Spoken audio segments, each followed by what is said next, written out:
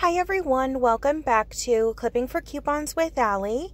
I am back with another CVS video, and this video is kind of random, but it is extremely helpful, especially if you would like to gain some ECBs. Now, this is a courtesy coupon from CVS. The way that I earned this free $2 courtesy coupon was pretty much what you do is you look through the store and you can find any items that are expired. It could be food items, it could be anything.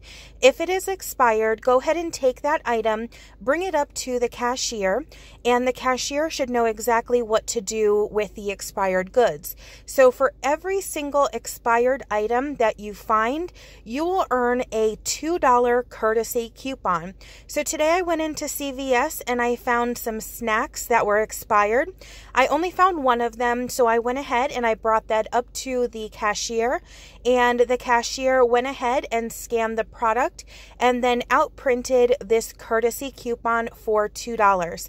And as you can see right here, it has the date that it was issued, and there is no limit on these, you guys. So however many products or items you find that are expired, bring every single one of them up to the cashier and you can earn $2 in a courtesy coupon per item or per product.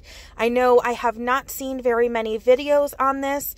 Actually, I don't think I've seen any videos on this, and I'm not sure if you guys know.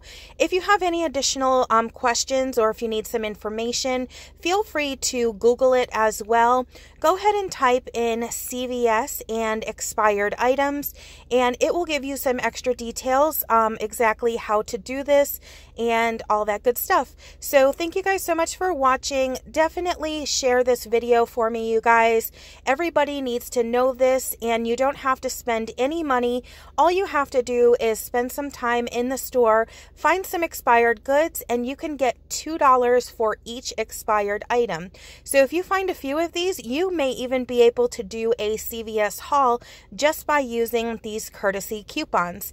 Thank you guys so much for watching. Please be sure to like, share, and comment. Subscribe if you haven't already, and don't forget to click that notification button so you do not miss out on a single video.